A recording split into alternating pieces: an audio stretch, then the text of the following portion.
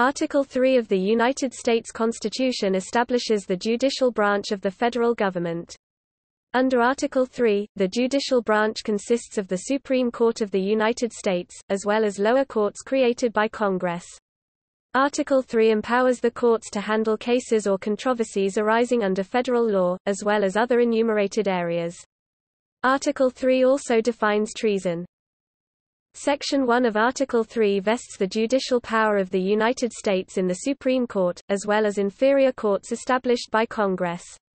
Along with the vesting clauses of Article 1 and Article 2, Article 3's vesting clause establishes the separation of powers between the three branches of government. Section 1 authorizes the creation of inferior courts, but does not require it. The first inferior federal courts were established shortly after the ratification of the Constitution with the Judiciary Act of 1789. Section 1 also establishes that federal judges do not face term limits, and that an individual judge's salary may not be decreased. Article 3 does not set the size of the Supreme Court or establish specific positions on the court, but Article 1 establishes the position of Chief Justice. Section 2 of Article 3 delineates federal judicial power. The case or controversy clause restricts the judiciary's power to actual cases and controversies, meaning that federal judicial power does not extend to cases which are hypothetical, or which are prescribed due to standing, mootness, or ripeness issues. Section 2 states that federal judiciary's power extends to cases arising under the Constitution, federal laws, federal treaties, controversies involving multiple states or foreign powers, and other enumerated areas. Section 2 gives the Supreme Court original jurisdiction when ambassadors, public officials, or the states are a party in the case, leaving the Supreme Court with appellate jurisdiction in all other areas to which the federal judiciary's jurisdiction extends. Section 2 also gives Congress the power to strip the Supreme Court of appellate jurisdiction, and establishes that all federal crimes must be tried before a jury. Section 2 does not expressly grant the federal judiciary the power of judicial review, but the courts have exercised this power since the 1803 case of Marbury v. Madison. Section 3 of Article 3 defines treason and empowers Congress to punish treason. Section 3 requires that at least 2 witnesses testify to the treasonous act, or that the individual accused of treason confesses. It also limits the ways in which Congress can punish those convicted of treason.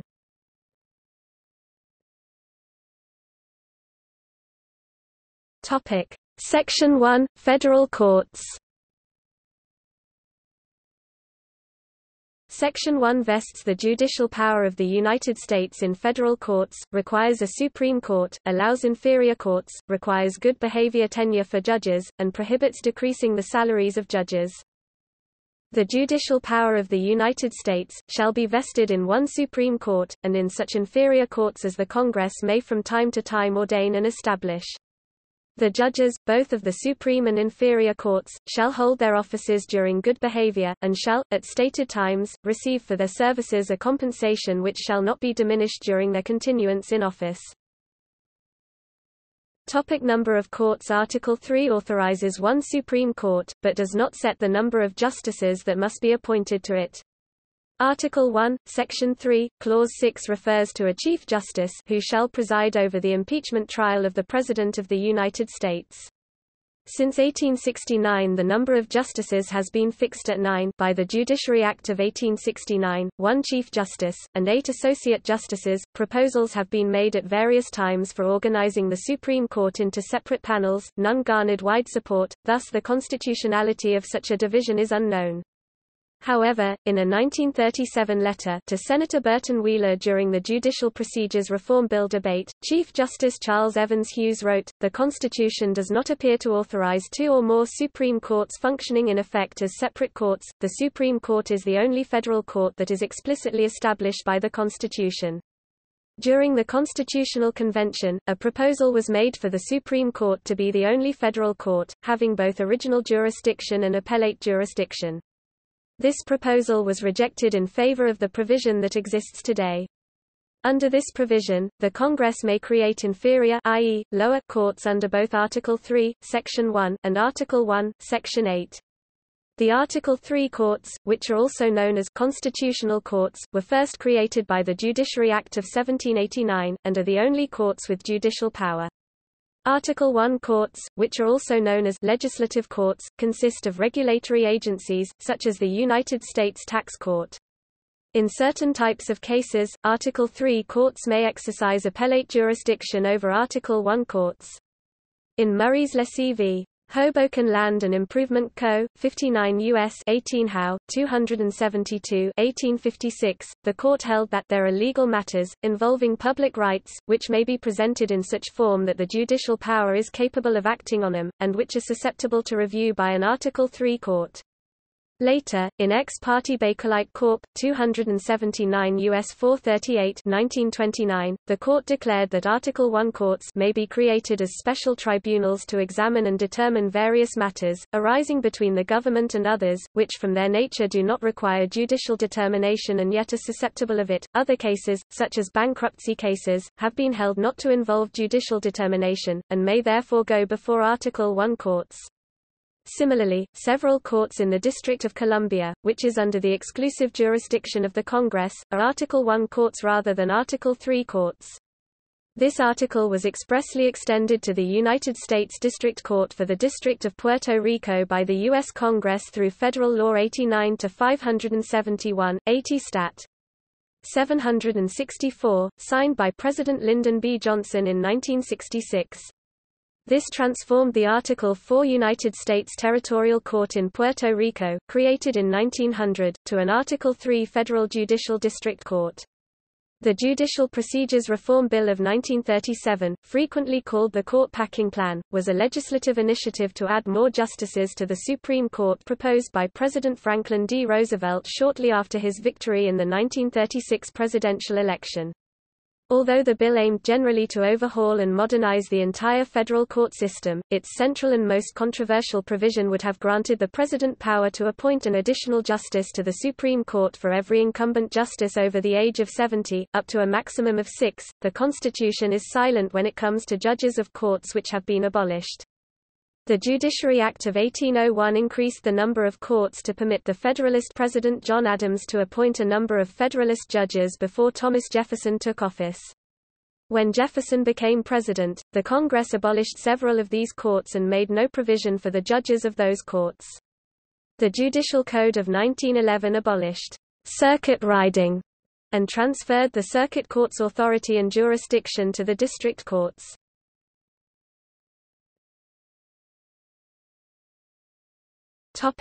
Tenure.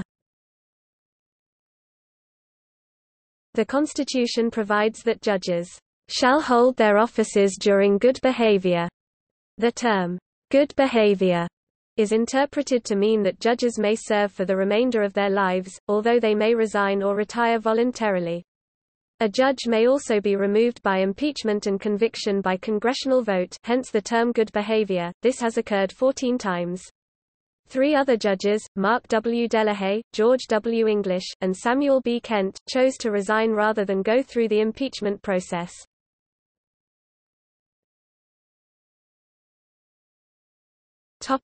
Salaries. The compensation of judges may not be decreased, but may be increased, during their continuance in office.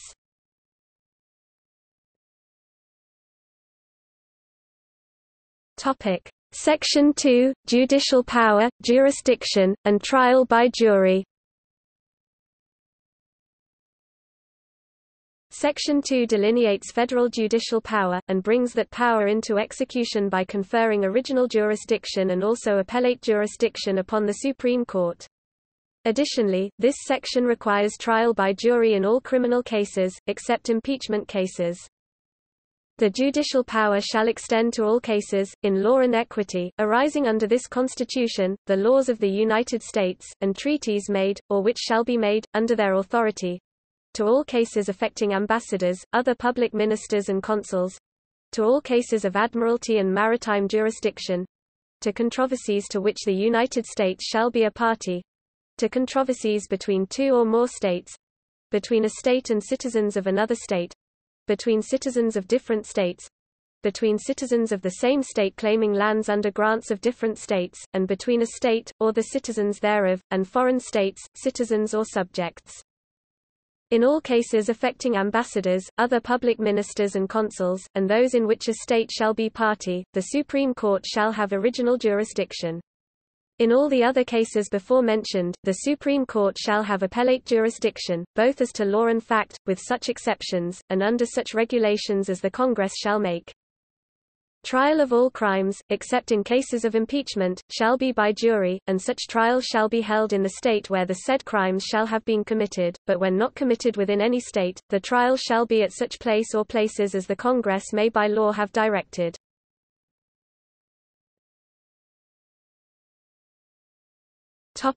Clause 1 – Cases and controversies. Clause 1 of Section 2 authorizes the federal courts to hear actual cases and controversies only. Their judicial power does not extend to cases which are hypothetical, or which are prescribed due to standing, mootness, or ripeness issues. Generally, a case or controversy requires the presence of adverse parties who have a genuine interest at stake in the case.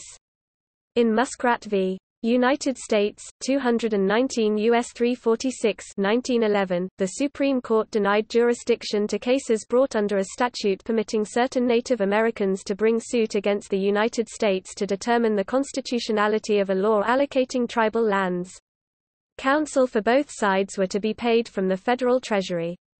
The Supreme Court held that, though the United States was a defendant, the case in question was not an actual controversy, rather, the statute was merely devised to test the constitutionality of a certain type of legislation. Thus the court's ruling would be nothing more than an advisory opinion, therefore, the court dismissed the suit for failing to present a case or controversy.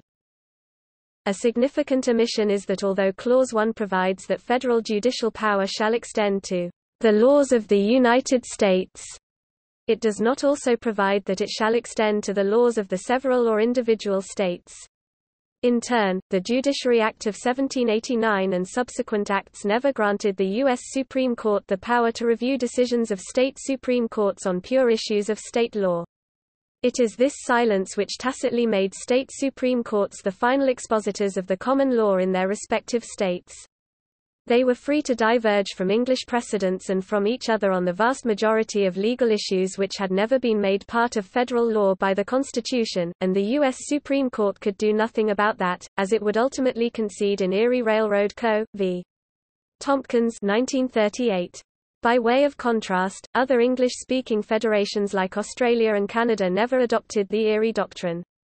That is, their highest courts have always possessed plenary power to impose a uniform nationwide common law upon all lower courts and never adopted the strong American distinction between federal and state common law.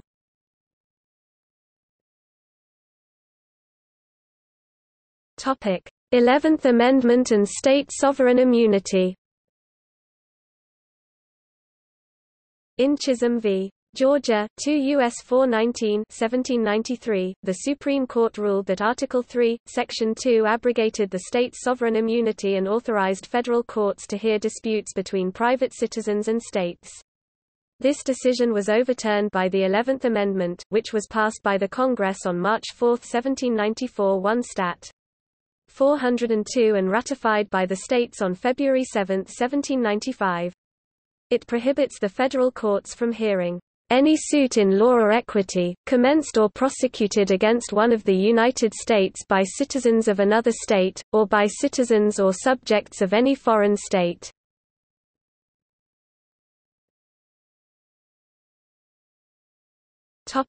Clause 2, Original and appellate jurisdiction.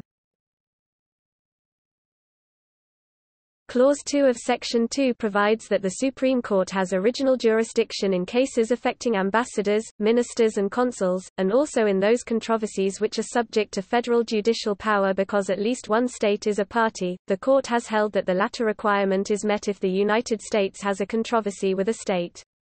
In other cases, the Supreme Court has only appellate jurisdiction, which may be regulated by the Congress.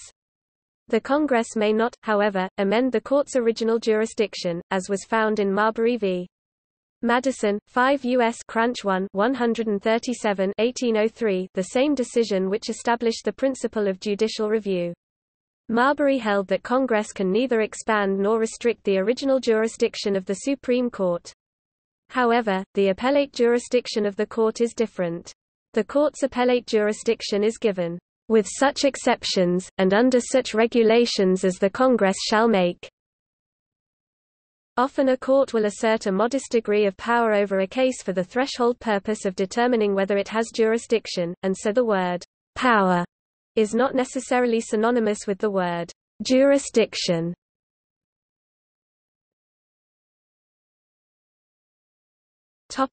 Judicial review. The power of the federal judiciary to review the constitutionality of a statute or treaty, or to review an administrative regulation for consistency with either a statute, a treaty, or the Constitution itself, is an implied power derived in part from Clause 2 of Section 2, though the Constitution does not expressly provide that the federal judiciary has the power of judicial review. Many of the Constitution's framers viewed such a power as an appropriate power for the federal judiciary to possess. In Federalist No. 78, Alexander Hamilton wrote, "The interpretation of the laws is the proper and peculiar province of the courts. A constitution is, in fact, and must be regarded by the judges, as a fundamental law. It therefore belongs to them to ascertain its meaning, as well as the meaning of any particular act proceeding from the legislative body. If there should happen to be an irreconcilable variance between two, that which has the superior obligation and validity ought, of course, to be preferred, or, in other words, the Constitution ought to be preferred to the statute, the intention of the people to the intention of their agents." Others, however, disagreed, claiming that each branch could determine for itself the constitutionality of its actions. Hamilton goes on to counterbalance the tone of judicial supremacists, those demanding that both Congress and the executive are compelled by the Constitution to enforce all court decisions, including those that, in their eyes, or those of the people, violate fundamental American principles. Nor does this conclusion by any means suppose a superiority of the judicial to the legislative power.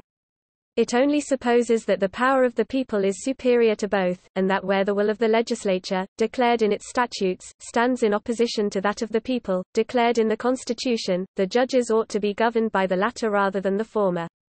They ought to regulate their decisions by the fundamental laws, rather than by those which are not fundamental. It can be of no weight to say that the courts, on the pretense of a repugnancy, may substitute their own pleasure to the constitutional intentions of the legislature.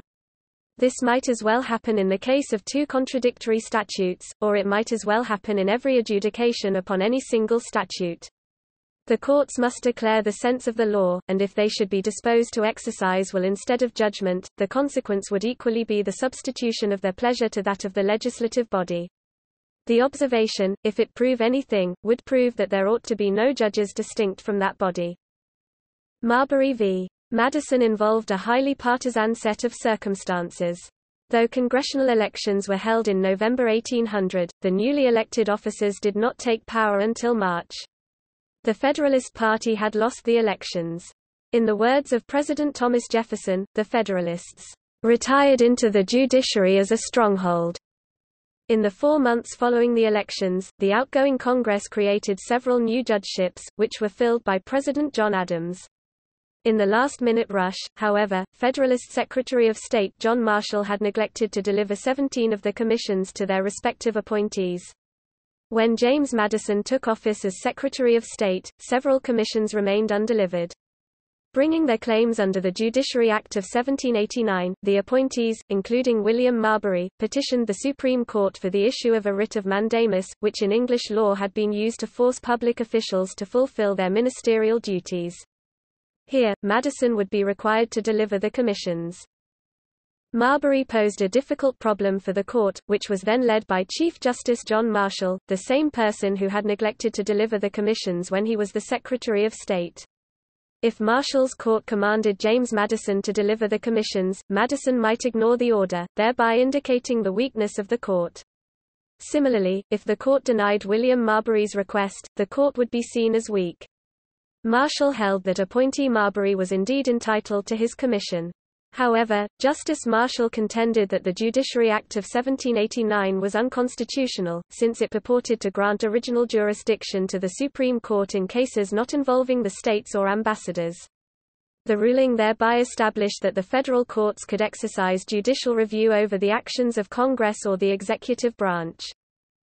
However, Alexander Hamilton, in Federalist No. 78, expressed the view that the courts hold only the power of words, and not the power of compulsion upon those other two branches of government, upon which the Supreme Court is itself dependent. Then in 1820, Thomas Jefferson expressed his deep reservations about the doctrine of judicial review. You seem to consider the judges as the ultimate arbiters of all constitutional questions, a very dangerous doctrine indeed, and one which would place us under the despotism of an oligarchy.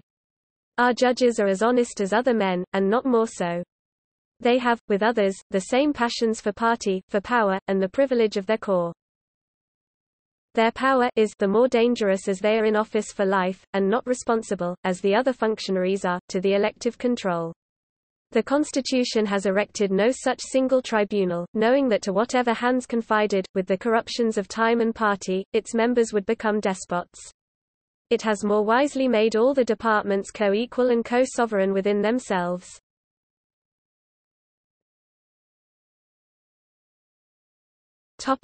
Clause 3 – Federal trials. Clause 3 of Section 2 provides that federal crimes, except impeachment cases, must be tried before a jury, unless the defendant waives his right. Also, the trial must be held in the state where the crime was committed. If the crime was not committed in any particular state, then the trial is held in such a place as set forth by the Congress. The United States Senate has the sole power to try impeachment cases. Two of the constitutional amendments that comprise the Bill of Rights contain related provisions. The Sixth Amendment enumerates the rights of individuals when facing criminal prosecution, and the Seventh Amendment establishes an individual's right to a jury trial in certain civil cases. It also inhibits courts from overturning a jury's findings of fact. The Supreme Court has extended the protections of these amendments to individuals facing trial in state courts through the Due Process Clause of the 14th Amendment.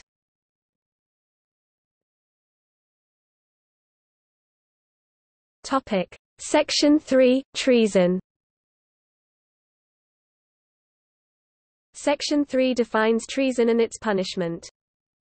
Treason against the United States shall consist only in levying war against them, or in adhering to their enemies, giving them aid and comfort.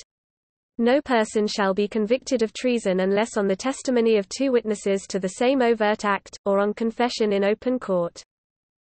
The Congress shall have power to declare the punishment of treason, but no attainder of treason shall work corruption of blood, or forfeiture except during the life of the person attainted. The Constitution defines treason as specific acts, namely, levying war against the United States, or in adhering to their enemies, giving them aid and comfort. A contrast is therefore maintained with the English law, whereby crimes including conspiring to kill the king or violating the Queen were punishable as treason. In Ex parte Bolman, 8 U.S. 75 1807, the Supreme Court ruled that there must be an actual assembling of men, for the treasonable purpose, to constitute a levying of war. Under English law effective during the ratification of the U.S. Constitution, there were essentially 5 species of treason. Of the 5, the Constitution adopted only 2, levying war and adhering to enemies.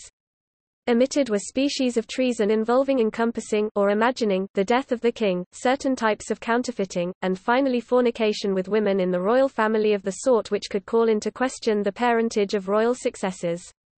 James Wilson wrote the original draft of this section, and he was involved as a defense attorney for some accused of treason against the Patriot cause.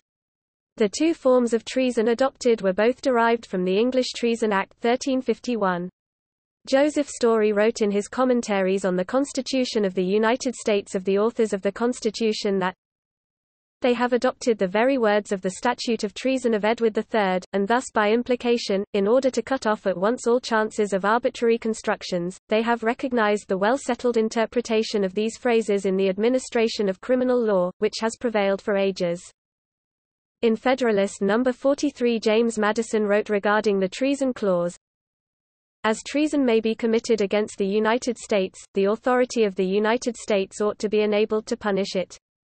But as new-fangled and artificial treasons have been the great engines by which violent factions, the natural offspring of free government, have usually wreaked their alternate malignity on each other, the Convention have, with great judgment, opposed a barrier to this peculiar danger, by inserting a constitutional definition of the crime, fixing the proof necessary for conviction of it, and restraining the Congress, even in punishing it, from extending the consequences of guilt beyond the person of its author. Based on the above quotation, it was noted by the lawyer William J. Olson in an amicus curiae in the case Hedges v. Obama that the treason clause was one of the enumerated powers of the federal government. He also stated that by defining treason in the U.S. Constitution and placing it in Article 3, the founders intended the power to be checked by the judiciary, ruling out trials by military commissions. As James Madison noted, the Treason Clause also was designed to limit the power of the federal government to punish its citizens for adhering to the enemies of the United States by giving them aid and comfort. Section 3 also requires the testimony of two different witnesses on the same overt act, or a confession by the accused in open court, to convict for treason. This rule was derived from another English statute, the Treason Act 1695, in Kramer v. United States, 325 U.S. 1, 1945, the Supreme Court ruled that very act, movement, deed, and word of the defendant charged to constitute treason must be supported by the testimony of two witnesses. In Haupt v. United States, 330 U.S. 631 1947, however, the Supreme Court found that two witnesses are not required to prove intent, nor are two witnesses required to prove that an overt act is treasonable. The two witnesses, according to the decision, are required to prove only that the overt act occurred, eyewitnesses and federal agents investigating the crime, for example. Punishment for treason may not work corruption of blood, or forfeiture except during the life of the person. So convicted. The descendants of someone convicted for treason could not, as they were under English law, be considered tainted by the treason of their ancestor. Furthermore, Congress may confiscate the property of traitors, but that property must be inheritable at the death of the person convicted.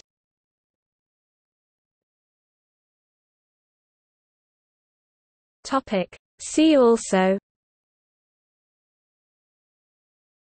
United States constitutional criminal procedure.